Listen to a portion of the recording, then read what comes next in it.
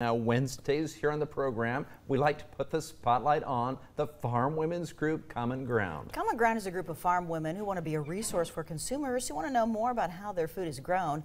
Joining us now is Common Ground volunteer Joan Ruskamp. Joan, how are you? Good morning. Yes. How's everything in northeast Nebraska? It's dry. A lot of harvesting going on right now. Yeah, and I'm ready for fall. Yeah. The Yes. fall temperatures. Yes, it's been warm, I know. Yeah. Well, we're talking about mentors today, and these are people who make an impact, not just in agriculture, but beyond that. Right. And you know, we often share stories on our farms and what's going on, but I think the hidden people on our farms are those that have mentored us.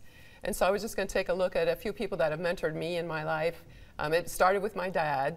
And he gave me my love for agriculture. He loved farming, grew up on a farm. I did not grow up on a farm, but he just passed that on to me. When I think of a mentor, I kind of think of a compass and people who give you direction. Maybe it's direct or indirect. And so I had a teacher in high school that directed me towards my college at Curtis, the University of Nebraska College of Technical Agriculture. And so that's where I got my associate's degree in vet medicine. I would have never heard of it because it was way off the radar for me. But this teacher had advised me and directed me that way. And so teachers, so parents, teachers, you know, those are pretty easy to see how they influence us. But I met a woman named Dr. Temple Grandin, and she's influenced our lives tremendously in the cattle business, in the low-stress cattle handling. We use her facilities. I've been to several meetings with her. And she is a mentor for me, even though I don't get to talk to her directly all the time. But just the way she handles herself, and she believes in something, she's passionate about it, and she gives me direction indirectly, right?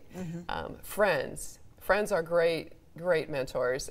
When I first was appointed to the Beef Checkoff Board, I really didn't know a whole lot. I didn't know if I wanted to be a leadership person and do any of that, but I had someone who saw something in me that I didn't see in myself.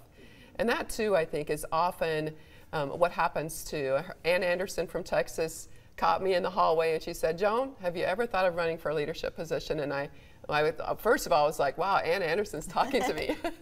You know, sometimes you just don't feel like you have it and other people see it. And so those kind of mentors that show us what we have even when we don't know it, but then they're like that compass that give us direction, and when we get off track, they pull us back in. And so throughout my life, I've just had, and I'm sure you could name numerous people as well. Just even in Common Ground, we mentor one another. The Corn Growers has a mentorship program as well.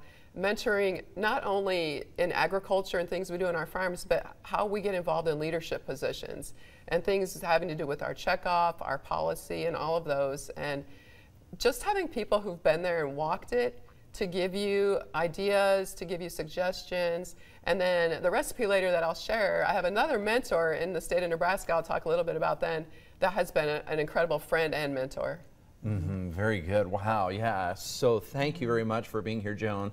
That is something you don't think about all the time, but it's good to look at those people in your background who played a role in your life. Right, so that's really cool. Yeah, we don't get here just on our own. We really do have a whole lot of people behind the scenes that shape us and mold us and point us in the right direction. Okay. Cool. All right. Well, we're looking forward to that recipe, Joan. Thank you. All right. Okay. See you in a few minutes.